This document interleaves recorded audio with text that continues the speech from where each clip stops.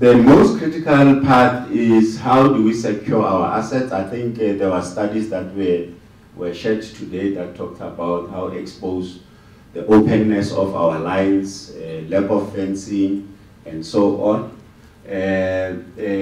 We have to recover the real business part because of it's almost 60% of Prasa.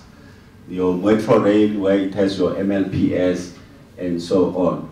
So we have what we call a focus-based recovery approach, which I'll share.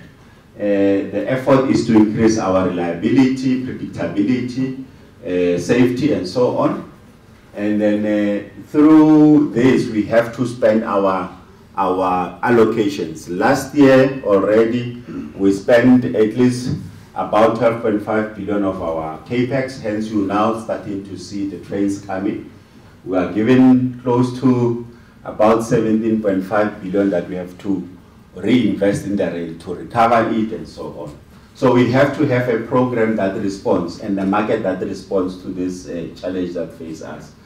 Obviously, at the end, we want to grow patronage because rail, as I said, we are a mass mover. We depend on higher volumes, so it's important that we look at the aspect of a patronage. Simplified our value chain, and hence I said we are focused on rebuilding the inbound logistics.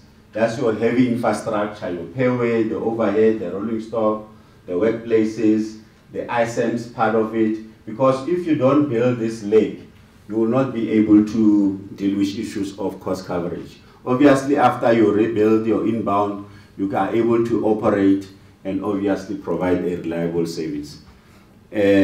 In terms of what we wanted to achieve in terms of recovery, obviously recover every step of our value chain, from passenger planning the trip, being inside of the train, ultimately outside of the train. And you'll see that that's where the critical infrastructure come about, where we are really focused on. At the center of the station, where a train comes, signaling system, pairway, your OHTE tractions, your ticketing systems, your intermodal aspect, and also issues of the timetable. Now, the goal of the rebuilding, as I said, I'm more sharing than a study of where we are. There are three aspects that we wanted to look at to rebuild the total system. As you see it from the legal requirement, the legislative requirement, the value chain, the customer aspect, and where everything integrates. So we want to rebuild the total system.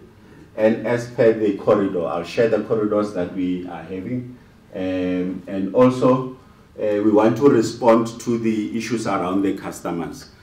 Critical issues that we have an agreement with the customers.